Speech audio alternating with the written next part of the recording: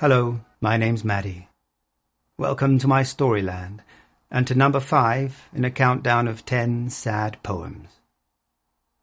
Paul Laurence Dunbar was an American writer, poet, and civil rights activist, and the first black poet to rise to national prominence in the country of his birth. He wrote primarily in the latter part of the 19th century. He wrote about the lives and experiences of the African-American community in the years following the Civil War. Paul was born 7 years after the war to 2 former slaves, Matilda, who had been emancipated by the war, and Joshua, an escaped slave who had fought for the North in one of the very first black infantry regiments. Paul started writing at the age of 16, and though he was soon recognized as a gifted author, he had a difficult time of it, and was often in debt. He died of tuberculosis in 1906 at the age of 33. He wrote We Wear the Mask in 1895, when he was 23 years old. It is not overtly political, and its message can be readily appropriated by any who feel the need to conceal their pain and suffering behind a false visage. In truth, though, its meaning is very specific.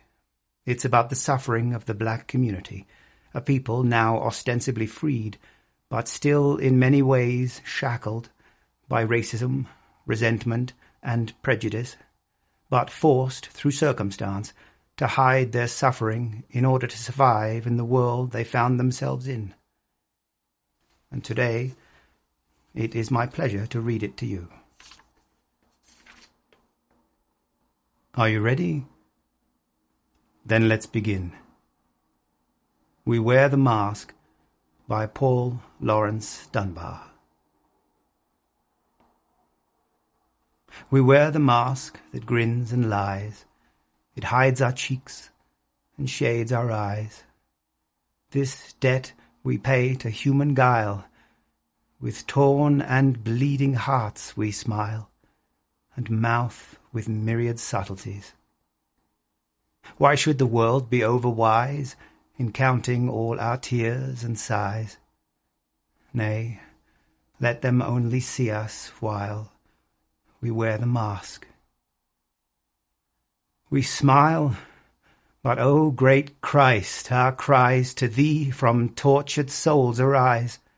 We sing, but, O the clay is vile beneath our feet, and long the mile. But let the world dream otherwise. We wear the mask. And with that, I bid you farewell. I hope you enjoyed the poem. Perhaps I'll see you again. I certainly hope so. Until then. Hello, Mattie here. Thanks for watching me read stuff. There are lots more videos of me reading stuff over on my channel, and if there's other stuff you'd really like me to read, just let me know in the comments section below. Don't forget to hit the like and subscribe buttons, and I upload new videos all the time, so maybe hit the bell icon too, so you can get notified when new stuff comes out. Thanks again for watching, and see you next time.